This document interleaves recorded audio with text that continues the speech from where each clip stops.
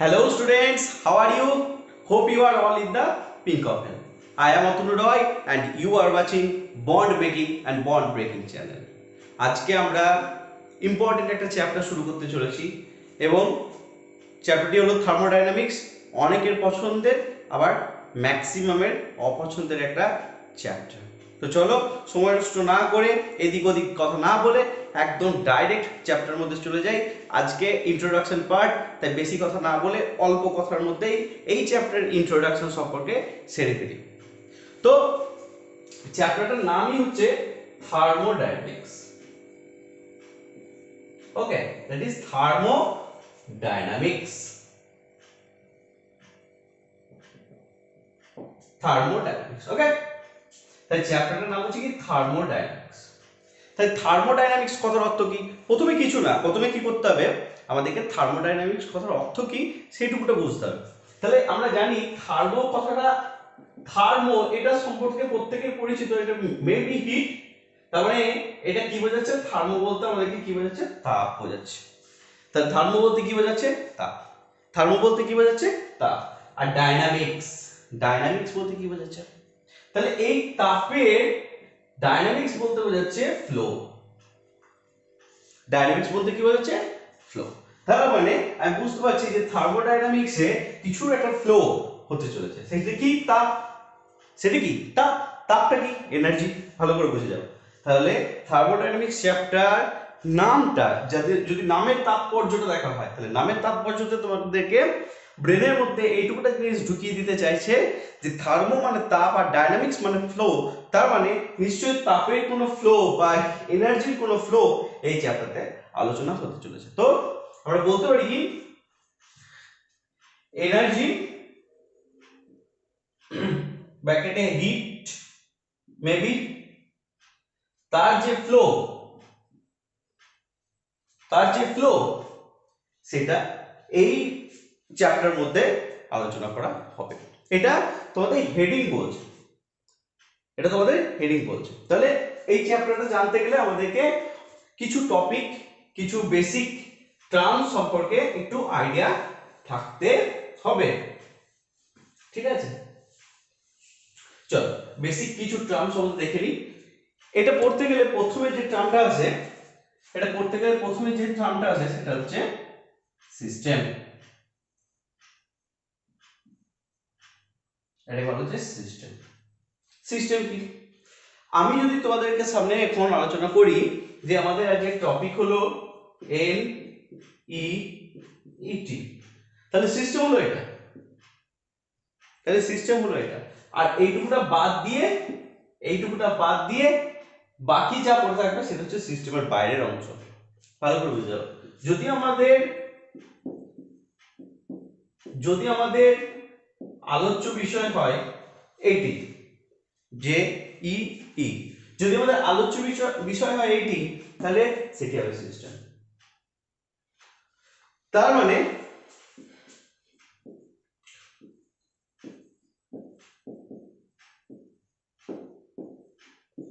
যদি আমাদের আলোচ্য বিষয় হয় এটি, তাহলে আমাদের সিস্টেম হবে।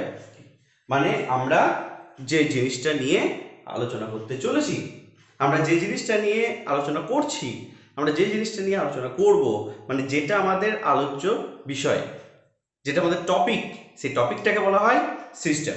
ওকে, তাহলে সিস্টেমটাকে বলা হচ্ছে, যেটা নিয়ে আমরা আলোচনা করছি সেটাকে বলা হচ্ছে সিস্টেম। এই সিস্টেম বাদ দিয়ে, মানে তুমি নিটের অ্যাসপিরেন্ট, তুমি বোর্ড এক্সাম দিতে চাইছো ভালো করে, তুমি যেই পেতে চাইছো ভালো করে, জয়েন্ট এন্ট্রান্স র্যাঙ্ক করতে চাইছো ভালো, তাহলে তোমার সিস্টেম হচ্ছে এইটা। কিন্তু তুমি নিটের অ্যাসপিরেন্ট হওয়া সত্ত্বেও, বোর্ড এক্সাম ভালো করে দিতে চাওয়া সত্ত্বেও, এর বাইরে, এই চিন্তা ভাবনার বাইরে অনেক কিছু চিন্তা ভাবনা করছো। তাহলে ওইটুকুটা সিস্টেম বাদ দিয়ে বাকি যা কিছু তুমি আলোচনা করবে বা বাকি যা কিছু নিয়ে তুমি চিন্তা করবে, সেটাকে বলা হবে পরিবেশ। সেটাকে কি বলা হবে? পরিবেশ। বোঝা গেল? তাহলে সিস্টেম যা নিয়ে আলোচনা করবো আর সিস্টেমের বাইরে যেটা আছে সেটাকে বলা হবে পরিবেশ, বা এটাকে বলা হয় সারাউন্ডিংস। ওকে, সিস্টেম বোঝা গেল, সারাউন্ডিংস বোঝা গেল। সিস্টেম ছাড়া আমরা যা কিছু নিয়ে আলোচনা করব সিস্টেম বাদ দিয়ে আমরা যা কিছু নিয়ে আলোচনা করব তাকে কি বলা হবে? সারাউন্ডিংস। সিস্টেম ছাড়া আমরা যা কিছু আলোচনা করব সেটাকে কি বলা হবে? সারাউন্ডিং। সিস্টেম আর এই যে সারাউন্ডিংস এর কথা বললাম, অর্থাৎ আমরা যেটা নিয়ে আলোচনা করব সেই বস্তুটা বাদ দিয়ে বাইরে যা কিছু আছে সেটার নাম হচ্ছে কি বললাম? সারাউন্ডিংস। তাহলে সিস্টেম আর সারাউন্ডিংস এই দুটো নিয়েই আমাদের এই বিশ্ব সংসার। সিস্টেম যেটা নিয়ে আলোচনা করব ওই আলোচনার বাইরে যা জগৎ রয়েছে সারাউন্ডিংস আর সিস্টেম আর সারাউন্ডিংসকে একসাথে মিশিয়ে দিলে আমরা যেটা পেয়ে যাব সেটা হয়ে গেল আমাদের সিস্টেম আর সারাউন্ডিংসকে এক জায়গায় মিশিয়ে দিলে হয়ে গেল ইউনিভার্স। এটাকে বলা হচ্ছে বিশ্ব। একটা বিশ্ব পেতে গেলে সিস্টেমকে পরিবেশের সাথে মিশিয়ে দাও, তাহলে ইউনিভার্স পাবো। বা তুমি বলতে পারো ইউনিভার্সকে ডিনোট করে দিলাম ইউ দিয়ে, সারাউন্ডিংসকে ডিনোট করে দিলাম এস ইউ দিয়ে, সিস্টেমকে ডিনোট করে দিলাম এস দিয়ে। তাহলে তুমি বলতে পারো সিস্টেম প্লাস সারাউন্ডিংস সমান ইউনিভার্স ইউ। ওকে, তুমি বলতে পারো সিস্টেম সমান ইউনিভার্স থেকে শুধু বাইরে যে চিন্তা ভাবনা সেগুলোটা বাদ দিয়ে দাও, মানে সারাউন্ডিংস বাদ দিয়ে দাও, তাহলে আমি পেয়ে যাবো সিস্টেম। ইউনিভার্স থেকে সারাউন্ডিংস বাদ দিয়ে দাও, আমি পেয়ে যাবো সিস্টেম। একইভাবে সারাউন্ডিংস পেতে গেলে ইউনিভার্স থেকে সিস্টেম বাদ দিয়ে দাও, তাহলে আমি পেয়ে যাবো কি? যদি সিস্টেম আর সারাউন্ডিংস নিয়ে ইউনিভার্স হয় তাহলে শুধুমাত্র সিস্টেম বার করতে গেলে ইউনিভার্স থেকে সারাউন্ডিংসটা বাদ দিয়ে দাও, বা সারাউন্ডিংস বার করতে গেলে ইউনিভার্স থেকে সিস্টেমটাকে বাদ দিয়ে দাও, তাহলে আমি কি পেয়ে যাবো? আমি সব কটা অর্থাৎ ইউনিভার্স বার করতে পারবো, আমরা সিস্টেম সম্পর্কে বার করতে পারবো, আমরা সারাউন্ডিং সম্পর্কে ম্যাথমেটিক্যাল আইডিয়া পাবো। তাই প্রত্যেকের সম্পর্কে একটা কিছু না কিছু ধারণা পাওয়া যায়। তাহলে আমরা যা নিয়ে আলোচনা করি সিস্টেম, সিস্টেমের বাইরে যা কিছু আছে সারাউন্ডিংস, সিস্টেম সারাউন্ডিংস মিলিয়ে দিলে বিশ্ব বা ইউনিভার্স, ইউনিভার্স থেকে সিস্টেমটাকে বাদ দিলে সারাউন্ডিংস, ইউনিভার্স থেকে সারাউন্ডিংসকে বাদ দিলে সিস্টেম।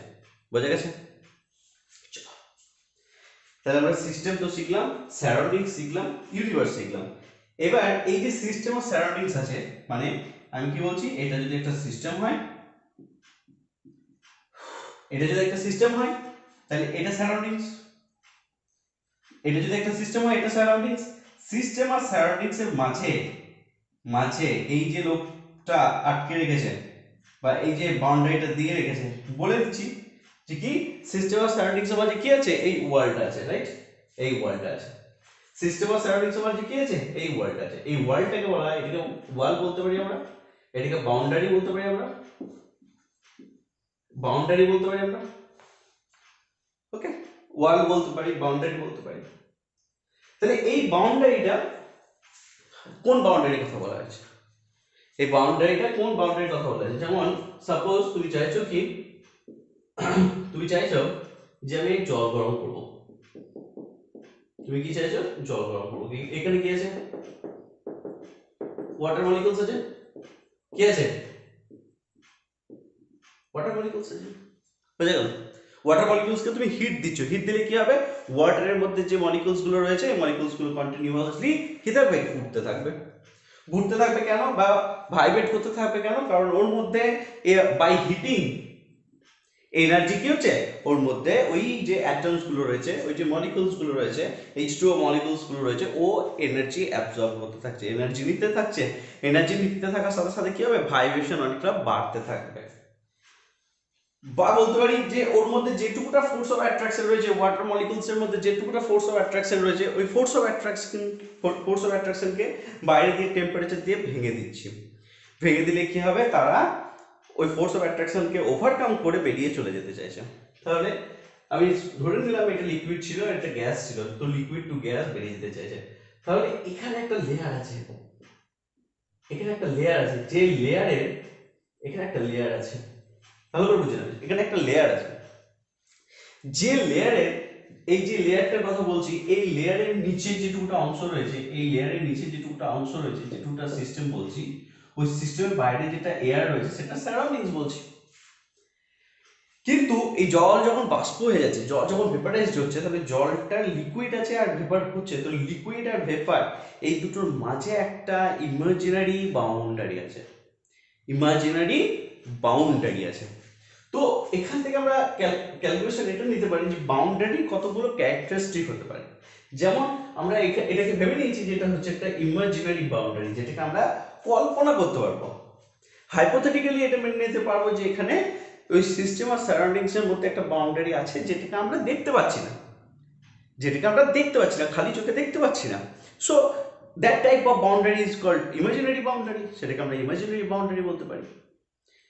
কিন্তু যদি এমন হতো যে এইটা যে সিস্টেম রয়েছে, সেই বাইরে সিস্টেমের বাইরে থেকে বা সিস্টেম থেকে যে সারাউন্ডিংস আছে, তাহলে সিস্টেম আর সারাউন্ডিংস, এই যে সিস্টেম আর এই যে সারাউন্ডিংস, সিস্টেম আর সারাউন্ডিংস এর মাঝে যদি একটা সত্যি কোনো বাউন্ডারি বা কোনো ওয়াল থাকে, কোনো বাউন্ডারি, যেমন সাপোজ একটা ফ্লাক্স আছে, ফ্লাক্সের ভিতর জল আছে, ফ্লাক্সের বাইরে একটা সারাউন্ডিংস আর ফ্লাক্সের ভেতরটা হচ্ছে সিস্টেম, তাহলে সিস্টেম আর সারাউন্ডিংস এর মাঝে বাউন্ডারি কি হচ্ছে?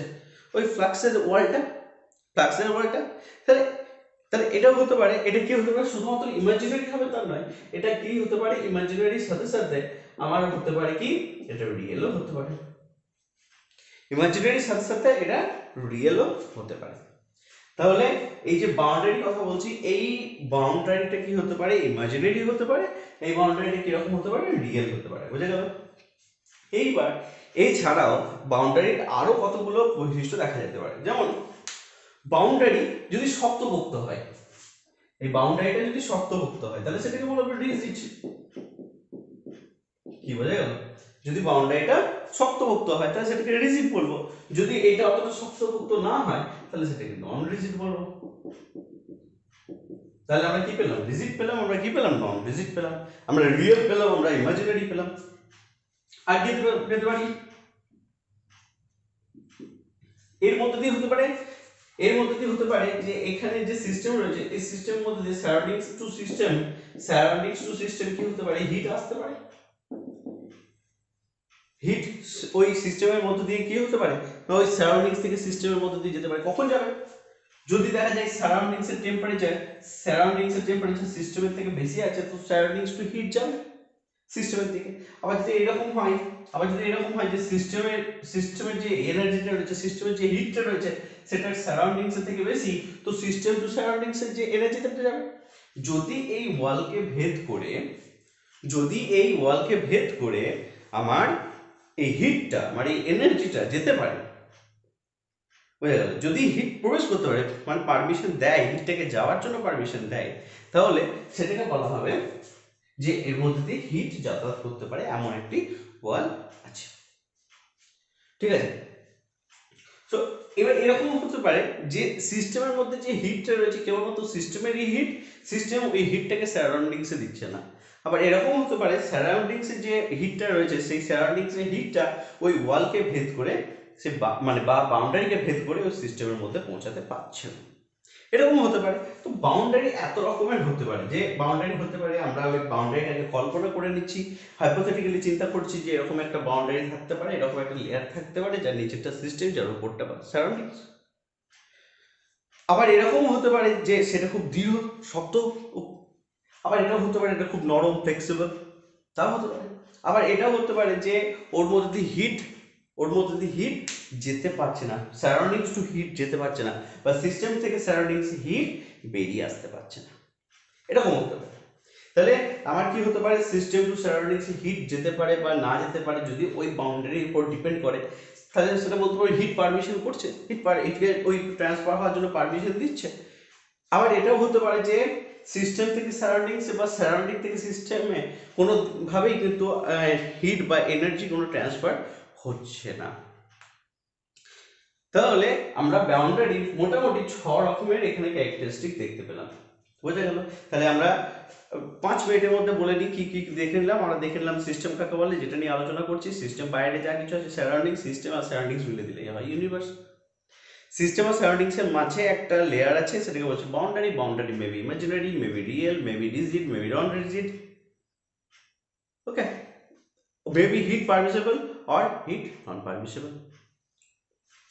তো এই কটা পেয়ে গেলাম আমরা এই যে সিস্টেম, সারাউন্ডিংস এবং বাউন্ডারি সম্পর্কে কিছু আইডিয়া। এবার হচ্ছে এই যে সিস্টেম পেয়েছি, এই যে সিস্টেম পেয়েছি, ওকে, এই সিস্টেমটাও তিন প্রকারের হতে পারে। এই সিস্টেমটাও তিন প্রকারের হতে পারে। একটা হচ্ছে ওপেন বা মুক্ত সিস্টেম, দ্বিতীয় নম্বর হচ্ছে ক্লোজড, ক্লোজড কে বলা হচ্ছে বদ্ধ সিস্টেম, আর তিন নম্বর হচ্ছে আইসোলেটেড। আইসোলেটেড, আইসোলেটেড কে বলা হচ্ছে নিঃসঙ্গ, নিঃসঙ্গ সিস্টেম। তাহলে সিস্টেম কত প্রকার হতে পারে? সিস্টেম হতে পারে তিন প্রকার। এক নাম্বার সিস্টেম কি হতে পারে? ওপেন সিস্টেম বা মুক্ত সিস্টেম। কিসের উপর ডিপেন্ড করে? যে সিস্টেম টু সারাউন্ডিংসে, সিস্টেম ও সারাউন্ডিংসে কিছুর এক্সচেঞ্জ হতে পারে, কিছু ট্রান্সফার হতে পারে। কি ট্রান্সফার হতে পারে? মেবি ওটা হতে পারে কোনো এনার্জি, মেবি হতে পারে এটা কোনো মাস। তাহলে মাস এবং এনার্জির মধ্যে কোনো একটা কিছু ট্রান্সফার হতে পারে, বা দুটোই ট্রান্সফার হতে পারে, বা কোনোটাও ট্রান্সফার না হতে পারে। তাহলে তার উপর ভিত্তি করে সিস্টেমকে আমরা তিনটা ভাগে ভাগ করে নিচ্ছি। সেই সিস্টেমটা কি রকম? যে সিস্টেম টু সারাউন্ডিংসে কোনো মাস বা এনার্জি ট্রান্সফার হবে সিস্টেম টু সারাউন্ডিংসের মধ্যে, না সিস্টেম টু সারাউন্ডিংসের মধ্যে কোনোটাই ট্রান্সফার হবে না, বা সিস্টেম সারাউন্ডিংসের মধ্যে কোনো একটা জিনিসের হবে, এই দুটোর মধ্যে মাস এবং এনার্জির মধ্যে কোনো একটার হবে, কোনো একটার হবে না।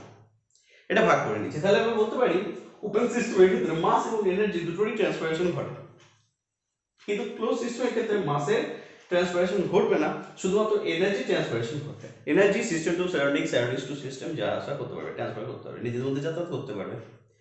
আইসোলেটেড সিস্টেমের ক্ষেত্রে মাস এনার্জি কোনোটারই ট্রান্সফারেশন হবে না, কোনোটাই যাতায়াত করবে না ঠিক করে। তো এইটা হচ্ছে আমাদের বেসিক একটা আইডিয়া।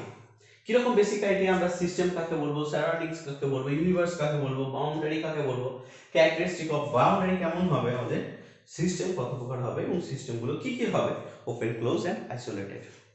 ওকে, এটা গেল মোটামুটি আমাদের ইন্ট্রোডাকশন। চলো নেক্সট দেখি কি হতে পারে। তাহলে একটা বড় পার্ট শুরু করতে চলেছি, তার ইন্ট্রোডাকশন, খুব সুন্দর করে একটা ইন্ট্রোডাকশন, যে সিস্টেম কাকে বলে ভালো করে জেনে নিয়েছি, যে আমরা যেটা নিয়ে আলোচনা করি সেটাই সিস্টেম। সেই সিস্টেমের বাইরে যা কিছু থাকে সেটা সারাউন্ডিং, তাই না? সিস্টেমের বাইরে যেটা সারাউন্ডিংস, সিস্টেম আর সারাউন্ডিংস কে আলাদা করে রেখেছে বাউন্ডারি। বাউন্ডারি রিজিড হতে পারে, নন রিজিড হতে পারে, ইমাজিনারি হতে পারে, রিয়েল হতে পারে, তাই না? অ্যাডিয়াবেটিক হতে পারে, আইসোথার্মাল হতে পারে। হিট যাবে না, তার উপর ডিপেন্ড করে পারমিসেবল হতে পারে, নন পারমিসেবল হতে পারে। তেমনি শিখেছি সিস্টেম কত প্রকার। সিস্টেম দেখেছি তিন প্রকার। ওপেন সিস্টেম হতে পারে, সেখানে এনার্জি আর মাস দুটো যদি এক্সচেঞ্জ হয় তাহলে সেটা ওপেন সিস্টেম হবে। যদি এনার্জি মাস এক্সচেঞ্জ না হয় তাহলে আইসোলেটেড সিস্টেম হবে। আর যদি কেবলমাত্র মাস ট্রান্সফারেশন হলো না কিন্তু এনার্জি যাতায়াত করতে পারে তাহলে সেটাকে বলা হবে ক্লোজ সিস্টেম। ওকে, এবার এখানে দুটো প্রপার্টিজ আসছে। এক নম্বর প্রপার্টিজ হচ্ছে এক্সটেন্সিভ প্রপার্টিজ।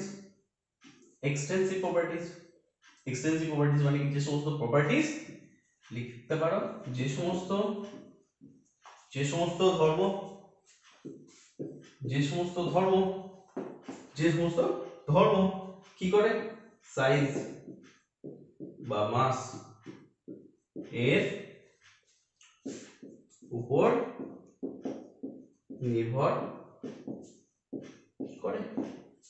তাহলে যে সমস্ত ধর্ম সাইজ বা মাসের উপর নির্ভর করে তাদেরকে কি বলা হবে? তাদেরকে বলা হবে এক্সটেন্সিভ। তাদেরকে কি বলা হবে? এক্সটেন্সিভ ধর্ম। এক্সটেন্সিভ ধর্ম। তাহলে যেগুলো মাসের উপর ডিপেন্ড করবে, যেগুলো সাইজের উপর ডিপেন্ড করবে সেগুলোকে বলা হবে এক্সটেন্সিভ প্রপার্টিজ। একইভাবে প্রপার্টিজ হতে পারে ইন্টেন্সিভ। ইন্টেন্সিভ প্রপার্টি, যে সমস্ত ধর্ম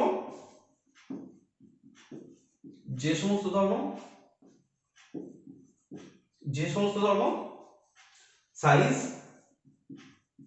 বা মাসের উপর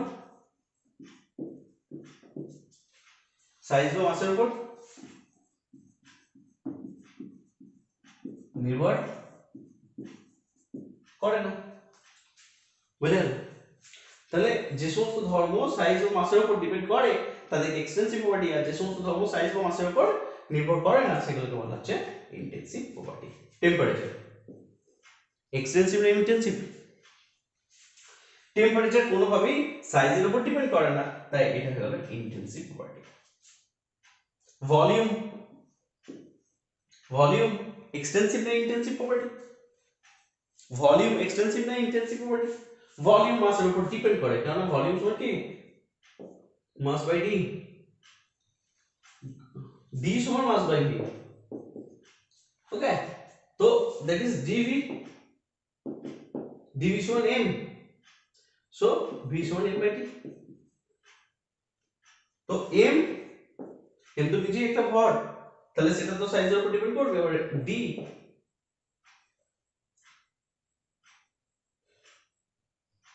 তাহলে এটা কি মাসের উপর ডিপেন্ড করছে ফ্যাক্টরটা, তো যেহেতু মাসের উপর ডিপেন্ড করছে তার জন্য এটাকে বলা হবে এক্সটেন্সিভ প্রপার্টি। তাহলে ডেনসিটিটা কি? ডেনসিটি ডেনসিটি কিন্তু এক্সটেন্সিভ আর ইন্টেন্সিভ মধ্যে হচ্ছে ইন্টেন্সিভ প্রপার্টি। কোশ্চেন হতে পারে কেন ডেনসিটি মানে তো আমি দেখালেন ডেনসিটি মানে হচ্ছে আপনার ভর বা আয়তন, তাই এটা তো মাসের উপর ডিপেন্ড করছে, কিন্তু এটা হচ্ছে এক্সটেন্সিভ প্রপার্টি মাসের উপর ডিপেন্ড করছে, আবার এটা হচ্ছে এক্সটেন্সিভ প্রপার্টি মাসের উপর ডিপেন্ড করছে। তো দুটো এক্সটেন্সিভ, এটাও এক্সটেন্সিভ আর এটাও এক্সটেন্সিভ, তো দুটো এক্সটেন্সিভ প্রপার্টি দেখো, দুটি এক্সটেন্সিভ ধর্মের অনুপাত সব সময় ইন্টেন্সিভ,